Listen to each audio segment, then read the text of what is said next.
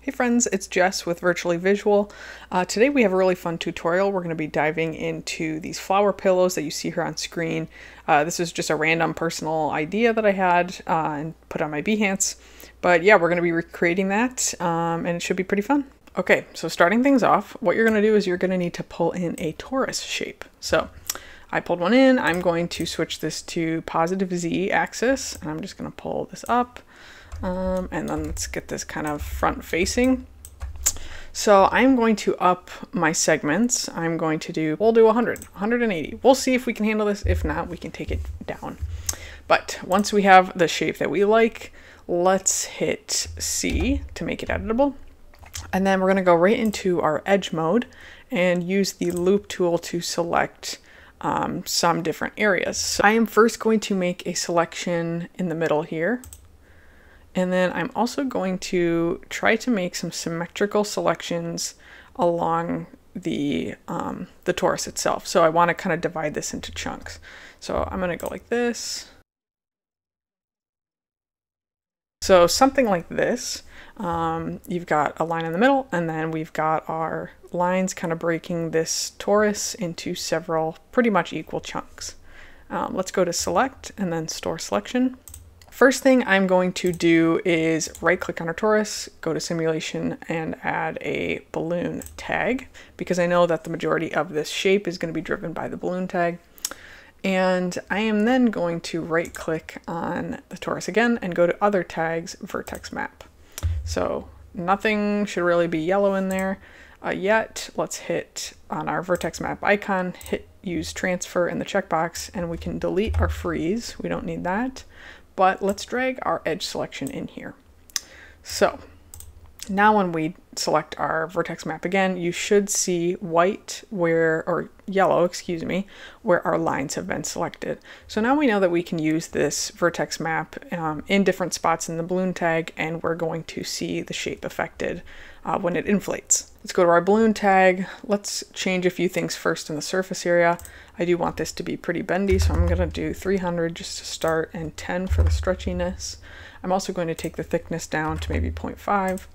And target length, let's set this to 120, but let's open this little drop down here because we're going to use that vertex map as a controller of this target length.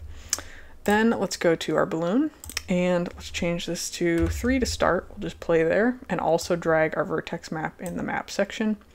And then finally, let's go to mix animation.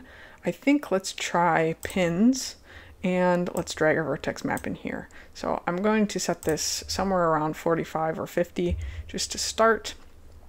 And then finally, because we don't want our torus to just fall, let's hit Control and D and let's go into simulation, scene, and let's turn off our gravity. So we've done a lot of changes. Let's just see where we're at right now.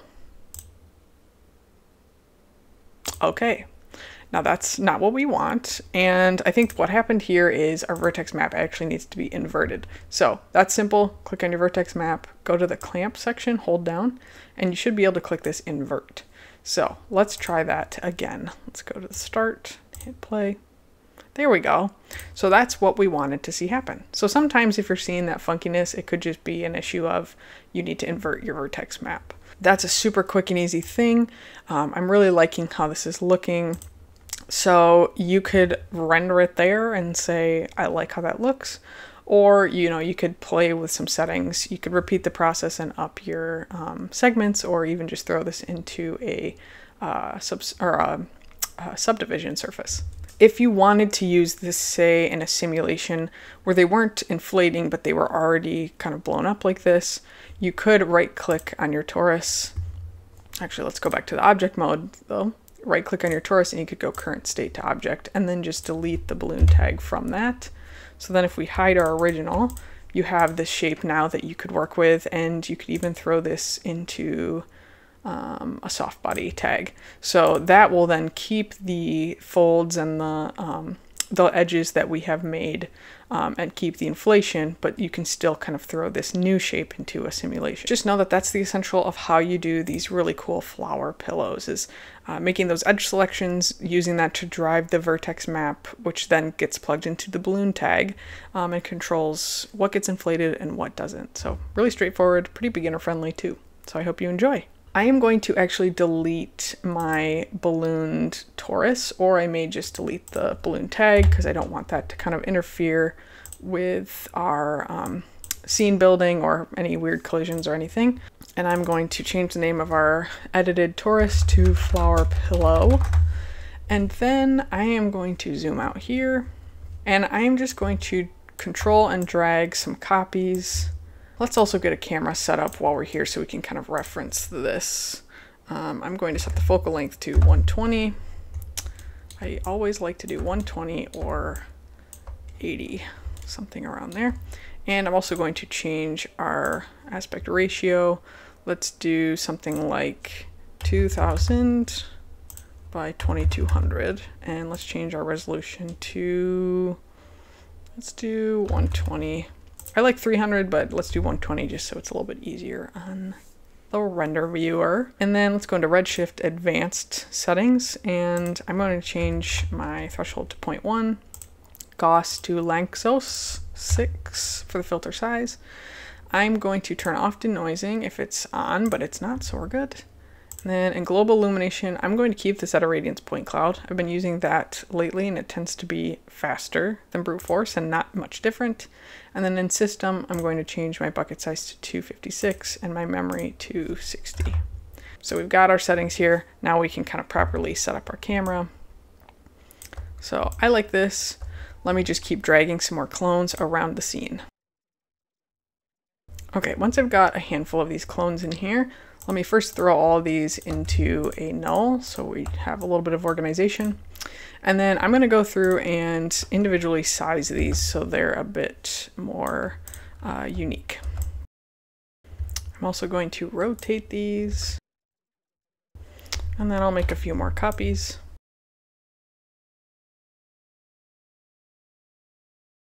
Okay, so I think I got enough flower pillows here. Now I think let's just rename our null. Pillows. Okay. And then we will be able to throw some materials onto this whole group so we don't have to worry about anything else. Let's get a dome light in here and pull up our render view. So I'm going to go in here at our dome light. And I believe I chose one in my scene that was kind of an overhead light. So something like this one. Let's try that. And then I'm going to also hide our work plane because we don't want that in the way. And let's open our render view.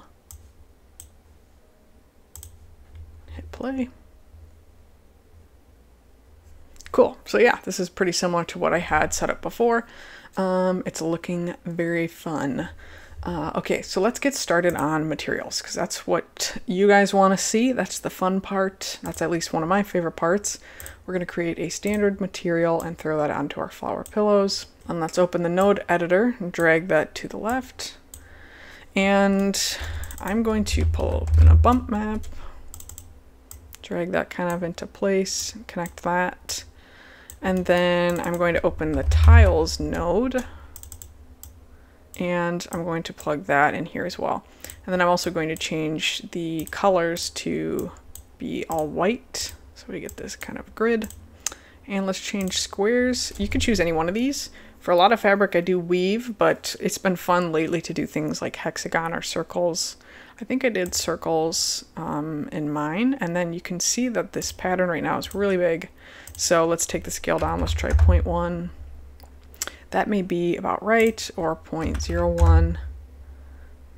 It might be too small. Let's try 0.05. And then let's undo that. So yeah, I think that looks pretty close. So that kind of handles the texture itself. For the actual color of all these flower pillows, you're just going to need a max end noise plugged into a ramp, and we're going to plug that into the color section. And that's kind of interesting. You could also just make this much bigger. Let's change the scale to 500, see what we're getting. Okay, maybe 800. All right, let's try that. And then I had 3 colors for the actual ramp. I think I had a purple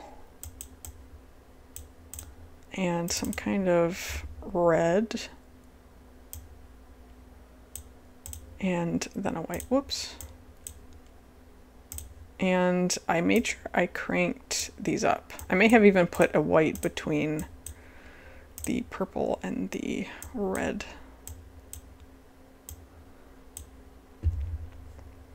So something like that. And this may have even been a kind of green, greeny blue maybe.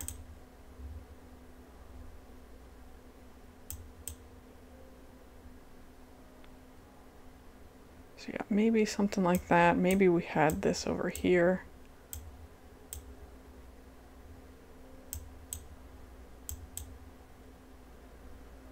So yeah, something along these lines, and just play around with these colors. That's not showing our bump map anymore. Let's just try refreshing. There we go. Okay, so I like that. You could also just literally play around. Let me save this preset. We'll call it purple, green, red. So we have it.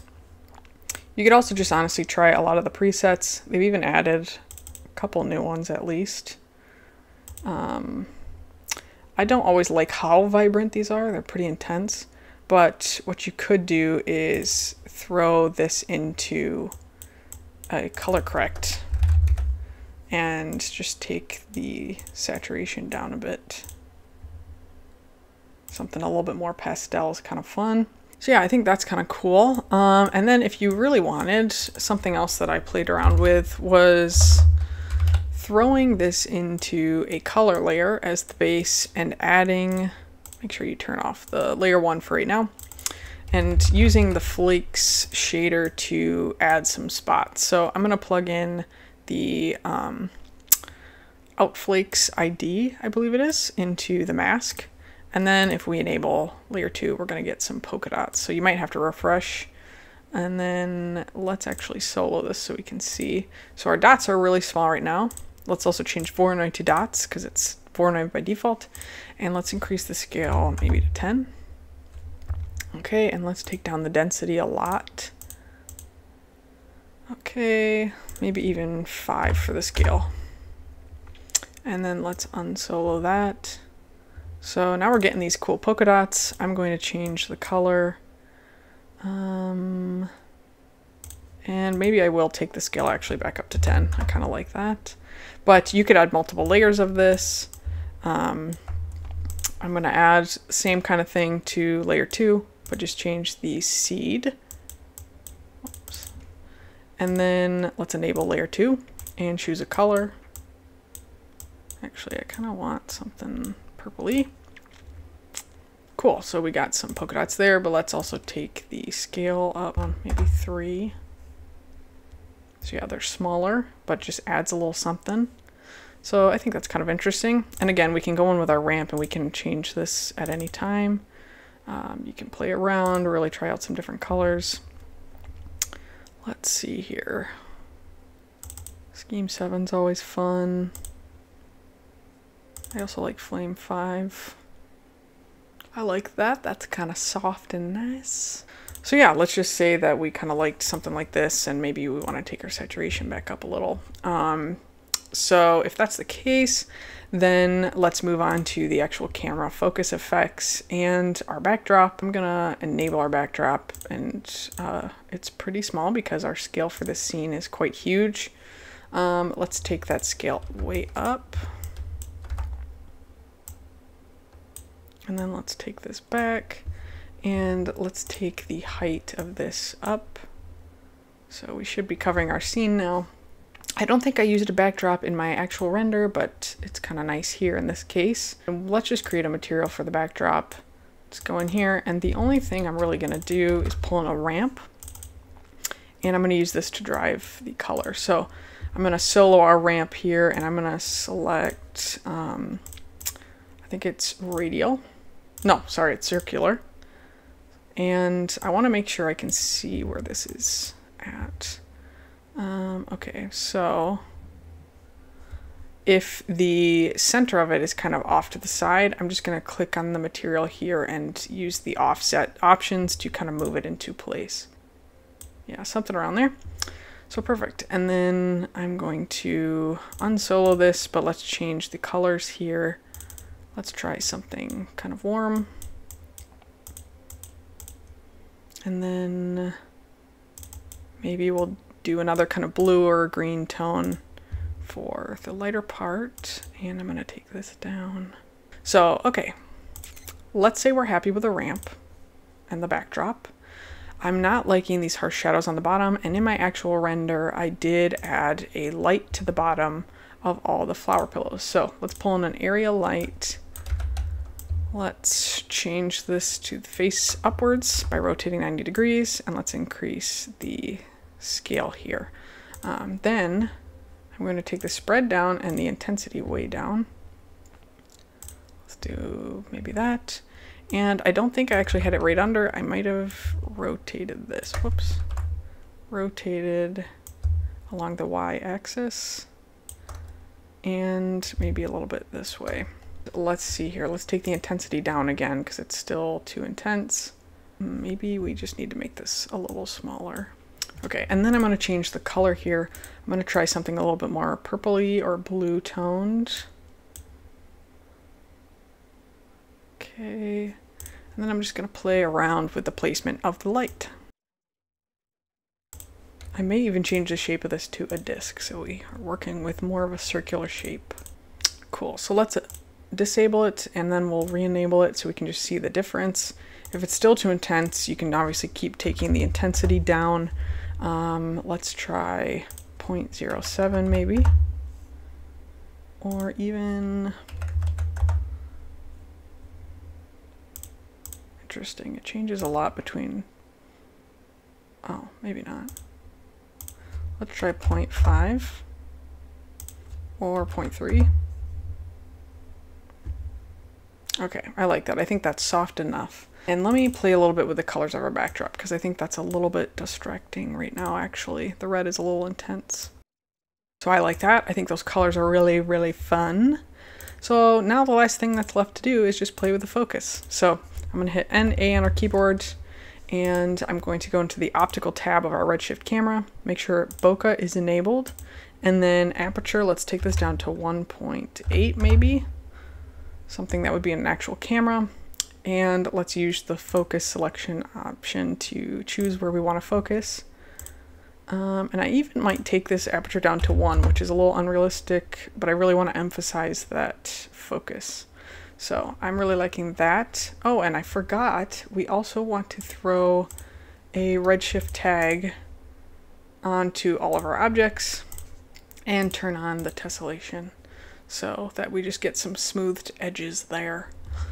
So yeah, that's really it, folks. I'm gonna render this one out. I will see you in the next tutorial. Thanks so much for watching, guys. See ya.